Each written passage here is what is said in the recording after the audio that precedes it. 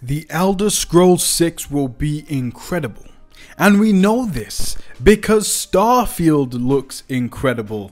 After the incredible Starfield Direct and all the new details we have of the game, we actually now know a lot more about the Elder Scrolls 6, as these games will be using the Creation Engine 2 by Bethesda Game Studios. Now, Starfield is this grand galaxy open world game and has over 1,000 plus planets to explore, albeit a majority of those planets will be barren, and their sole purpose will be for mining resources and observing these incredible views.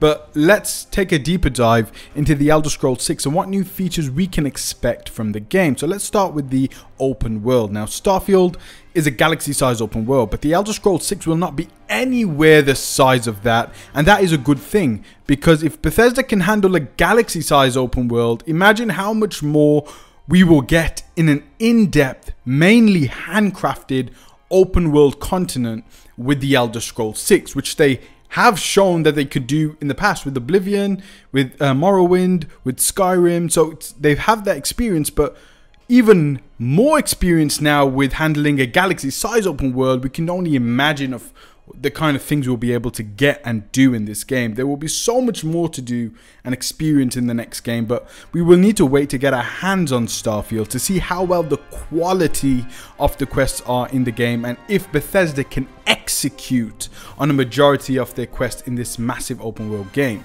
Also, we can see just how graphically amazing some of these worlds look, and we even got a sneak peek already at the photorealistic graphical technology the Elder Scrolls 6 is using in the next game.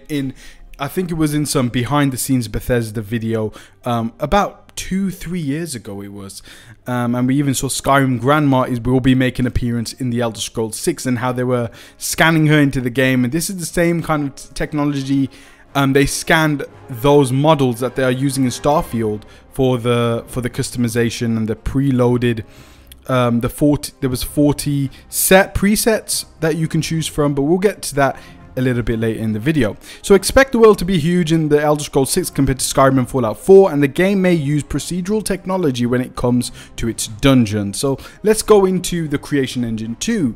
Not only that, but Starfield is the first game using the Creation Engine 2, and of course it's just marketing as of right now. But from what we've seen in terms of graphics, animation, combat, ship flight, customization, it seems that Creation Engine 2 has really taken Bethesda Game Studios to the next level. Now, with the development of the Elder Scrolls 6, which we can assume will be in full development after the release of Starfield, the team will be a lot more experienced with this Creation Engine 2. And with the previous experience of the older Elder Scrolls games and the insane scale of Starfield, the team will be even better for it and more experienced, and should deliver one of the greatest fantasy games of all time. Now, let's go into a bit of customization. Now, it was Skyrim that introduced building homes into the Bethesda Games universe, and Elder Scrolls 6 will take lessons from everything the studio has learned from Fallout 4, 76 and Starfield when it comes to base building and settlement building, and now shipbuilding, which we know we won't have shipbuilding in Elder Scrolls 6, but those experiences in those games, we can only imagine what will be brought over to the Elder Scrolls 6. We can expect to have a lot more advanced systems in the Elder Scrolls 6 alongside incredible character customization that we've seen in Starfield, where 40 face models were scanned, which you can then morph into your own character. This will bring an even higher level of immersion to the Elder Scrolls 6 with not only your character, but the NPCs. But another thing that Starfield did that was really cool was the backgrounds and the traits. And although I don't think we will get background options for the next Elder Scrolls as we are getting in Starfield, I think it would be fun to see the introduction of traits, where we can see the return of the adoring fan from Oblivion return in the Elder Scrolls 6. I also love the idea of having parents and starter homes and seeing your grandma in space, and just so many options that could make the Elder Scrolls 6 very replayable if some of those things, those new things, get brought over to the Elder Scrolls 6. Now, let's move on to combat. So from what we saw in Starfield, melee combat has been improved upon and will be the focal point of combat in the Elder Scrolls 6. Now, we again need to get our hands on Starfield to see whether or not melee combat feels as good as it can be in Starfield for Bethesda to make either major or minor improvements for Elder Scrolls 6. Now let's get into weapons and armor. Expect some of the most beautiful armor sets in the Elder Scrolls 6, as Starfield has some incredible looking sets just from what we saw in the Starfield trailers and the Starfield Direct. Also, the weapon details in Starfield blew my mind. Just the way they looked and the materials and just the structures of these weapons. They looked perfect for what the game is going for, and I absolutely hated a lot of the weapons in the Fallout series when it came to Fallout 4 and Fallout 76. I just thought they were hideous, and I still think today Skyrim's weapons design are some of the best I've ever seen in games, and just the way they make you feel when you first get your hands on the Dragon Bone sword, when you first get your hand on the Daedric armor, the Daedric sword, the Daedric bow, and all these incredible ebony armor and all these incredible sets and weapons in Elder Scrolls.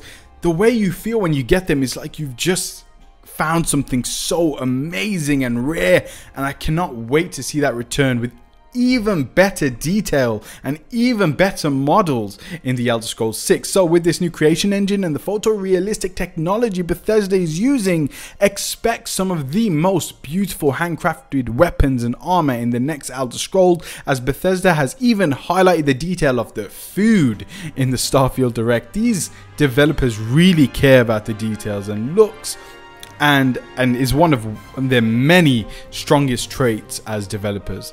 Now let's go into factions. Now Starfield will also have factions, as we have seen in both Elder Scrolls series and the Fallout series, so expect similar factions of Skyrim to return in the Elder Scrolls 6, but this time with a lot more choices and consequences. And I also love in the Starfield Direct that you can get past pirates by having the same religion as them and having that be a choice in the dialogue options, which should again be expanded upon in the Elder Scrolls 6. Now, Starfield is a blend of every game Bethesda Game Studios has ever put out, but now in this one amazing space-themed package that we will be able to play on September 6, 2023, and to see just how well it holds up to everything they've promised and we've seen so far.